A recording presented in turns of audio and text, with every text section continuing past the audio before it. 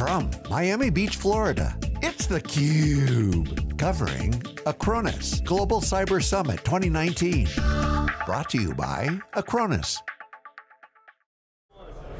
Okay, welcome back everyone. This is theCUBE's coverage here at Acronis' Global Cyber Summit 2019. It's their inaugural event around cyber protection. I'm John Furrier, host of theCUBE. We're talking to all the thought leaders, experts, talking about the platforms. We've got a great guest here, security analyst, author, and TED speaker, Keren Elazari, who runs the B-Sides Tel Aviv. She gave a keynote here. Welcome to theCUBE. Thanks for coming on. Oh, thanks for having me. It's a pleasure. Love to have you on. Security obviously is hot. You've been on that wave.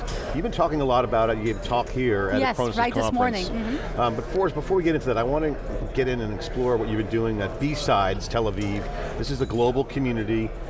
Absolutely. Tel Aviv runs Cyber Week. You wrote a big thing there. So that's something that's really important to me. So 10 years ago, hackers and security researchers started something called Security B-Sides, which was an alternative community event for hackers that couldn't find their voice and their space in the more mainstream events like RSA Conference or Black Hat, for example. That's when Security B-Sides was born 10 years ago. Now it's a global movement, and there's been more than 100 B-Sides events just this year alone, just in 2019, anywhere from Sao Paulo to Cairo, Mexico City, Athens, Colorado, Zurich, London, and in my hometown of Tel Aviv, I was very proud to bring the B-Sides idea and concept to Tel Aviv 5 years ago. This year, 2020, will be our 5th year and will be, I hope, our biggest year yet. Last summer we had more than 1,200 participants. We take place during something called Tel Aviv Cyber Week, which if you've never visited Tel Aviv, that's your opportunity next year. Tel Aviv Cyber Week brings 9,000 people to Israel. It's hosted by Tel Aviv University, where I'm also a researcher. And all of these events are free, they're in English, they're welcoming to people from all sorts of places and all walks of life. We bring people from more than 70 countries. And I think it's great that we can have that platform in Israel, in Tel Aviv, to share not just our knowledge, but also our points of view, our different opinions about the future of cybersecurity. And it's run by the Tel Aviv University? Yeah, so Tel Aviv University hosts Tel Aviv Cyber Week, and they're also the gracious hosts for B-Sides Tel Aviv, which runs as a non-profit, separate from the university. You know, I love these movements where you have just organic growth, and we saw that with the unconference wave a couple years ago, where the fancy conferences got too stuffy, too sponsor-oriented. That's right. More marketing pitches. Yeah. Well, people weren't comfortable just going up there, so they want to have more face-to-face, more intimate, community-oriented conversations. Is that how B-Sides' work is more organic? Yeah, so B-Sides, actually the first one was absolutely an unconference, and to this day we maintain some of that vibe, that important community aspect of providing a stage for people that really may not have the opportunity to speak at Black Hat or here or there. They may not feel comfortable on a huge stage with all those lights on them, so we really need to have that community aspect for them. And believe it or not, an unconference is how I got on the TED stage, because a producer from TED actually came all the way to Israel to an unconference in the northern city of Nazareth in Israel, and she was sitting in the room while I was giving a talk to 15 people in the lobby of a hotel. And it wasn't, I didn't have a big projector, it wasn't a fancy production on any scale, but that's where that TED producer found me and my perspective and decided that this sort of point of view deserves to have a bigger stage. Now with digital technologies, the lobby conference, we call it the LobbyCon. LobbyCons, all the actions in the hallways, it's always kind of, because you have a program, it's not about learning anymore at these events, because all you can learn online. It's a face-to-face communal activity. I think it's the difference between people talking at you to people talking with you. And that's why I'm very happy to give talks, and I'm here focused on sharing my point of view, but I also want to focus on having conversations with people, and that's what I've been doing this morning, sharing my point of view, teaching people about how I think the security world could look like, learning from them, listening to them, and it's really about creating that sort of an atmosphere. There's a lot of tension right now in the security space. I want to get your thoughts on this because my personal passion is I really believe that communities is where the action is and a lot of problems can be solved if tapped properly, if they're not used, or if the collective intelligence of a community can be harnessed. Yes, absolutely. And I think the security community right now has an imperative mandate, which is there's a lot of good that could be happening. The adversaries are at scale. You're seeing zero day out there, you got digital warfare going on, you got all kinds of things on a national, global scale happening, and people are worried. Absolutely. And so malware injections. There's a lot of fear, there's a lot of panic going on these days. If you're an average individual, you hear about cybersecurity, you hear about hackers, you're thinking, oh my God, I should turn all of my devices off, go live in the woods with some sheep, and that's going to be my future. Otherwise, I'm at risk. And I agree with you, it's the responsibility of the security industry and the security community to come together and also harness the power and the potential of the many friendly hackers out there, friendly hackers such as myself, security researchers. And not all security researchers are working in a lab at a university or in a big company, and they might want to be wherever they are in the world, but still contribute.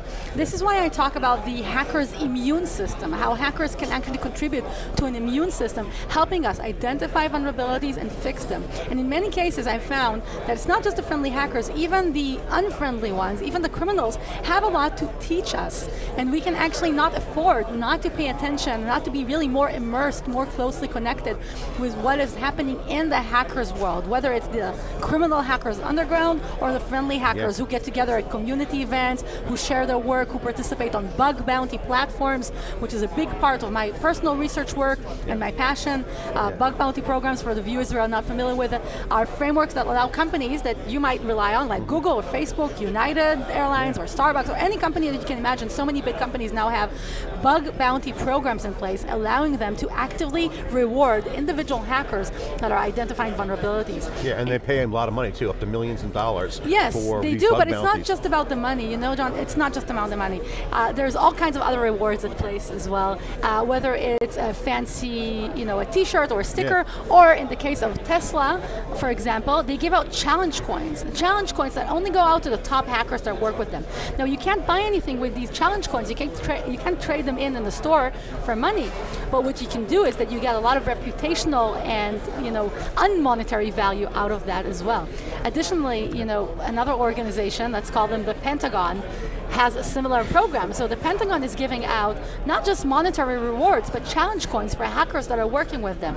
This reputation kind of system is really cutting edge, and I think that's a great point. I personally believe that will be a big movement in all community behavior, because when you start getting into having people arbitrate between who's reputable, that's an incentive beyond money.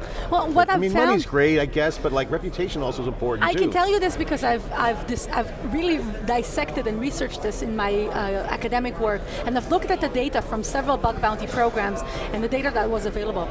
There's all kinds of value on the table. Some of the value is money, and you get paid. And last month I heard about the first bug bounty millionaire, and he's a guy from Argentina. But the value is not just in the money, it's also reputational value, it's also work value. So some hackers, some security researchers just want to build up their resume, and then they get job offers and they start working for companies that may have never looked at them before because they're not graduates of this and that school, didn't have this or that upbringing. We have to remember that from the global perspective, not everybody has access to the American school system or the Israeli school system. They can't just sign up for a college degree in cybersecurity or engineering if they live in parts of the world where that's not accessible to them. But through being a researcher on the bug bounty platform, they gain up their experience, they gain up their know-how, and then companies want to work with them and want to hire them. So that's contributing to the You've seen this in your research. Yeah, we've seen this, and the reports are showing this, the data is showing this. All of the bug bounty programs have reports that come out that show this information as well.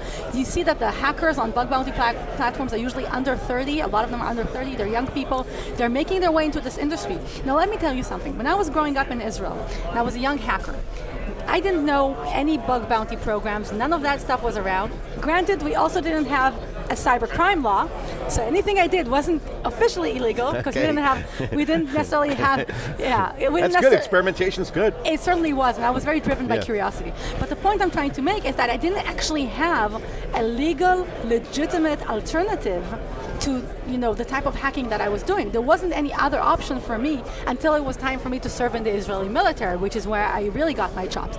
But for people living in parts of the world where they don't have any legitimate legal way to work in cybersecurity, previously they would have turned to criminal activities, to using their know-how to make money as a cyber criminal. Now that alternative of being part of a global immune system is available to them on a legitimate legal pathway, and that's really important for our workforce as well. A lot of people will tell you that cybersecurity workforce needs all the help it can get. There's a shortage, there's a talent gap. A lot of people talk about the talent gap. I believe a big part of the solution is going to come from all of these hackers all over the world that are now accessing the legitimate legal world of cybersecurity. I think you're really onto something. I want to amplify that, and certainly after this interview, I'd love to follow up with you. Certainly we will come to Tel Aviv. It's on our list for the CUBE stock. Fabulous. We'll be there. We'd love to host you in Tel Aviv. I think reputation, what you're talking about, is an unforeseen democratization, positive impact of the world. I want you to just take a minute to explain how this all came together with your view on this reputational thing, and talk about the impact. Where does it go beyond just reputational for jobs? How does a community flex and organically grow from this impact? So one thing that I'm very happy to see, I think in the past couple of years, the reputations generally of hackers have become important, and that the concept of a hacker is not what we used to think about in the past, where we would automatically go to somebody who's a criminal or a bad guy. Did you know that the Girl Scouts organization, the US Girl Scouts, are now teaching Girl Scouts to be hackers? They're teaching them cybersecurity skills. Yeah. Arguably, I would claim this is a more important skill than making cookies or selling cookies.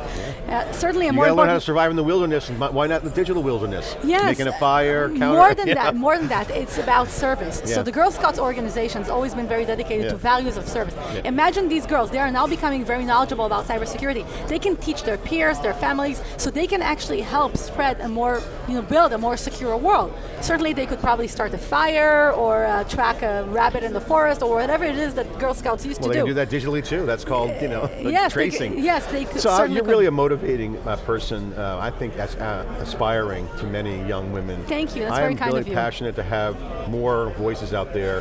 What can we do differently? What can I do as a guy, as in the industry? I have 2 daughters. Everyone has, as they get older, I have daughters. Of course they care now, but most men want to help.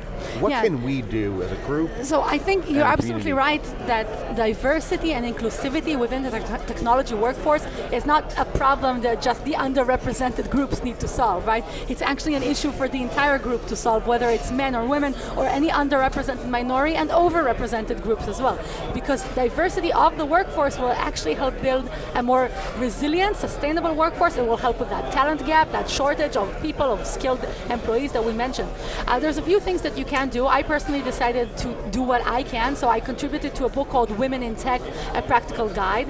In that book, there's also a chapter for allies. So if you're a person that wants to help a woman or women in tech in your community, you're very welcome to check out the book. It's on Amazon, Women in Tech, A Practical Guide. I'm a contributor to that myself. I also started a group called Leading Cyber Ladies, which is a global meetup for women in cybersecurity, and we have chapters and events in Israel, in New York City, in Canada, and soon I believe in United Kingdom and Silicon Valley.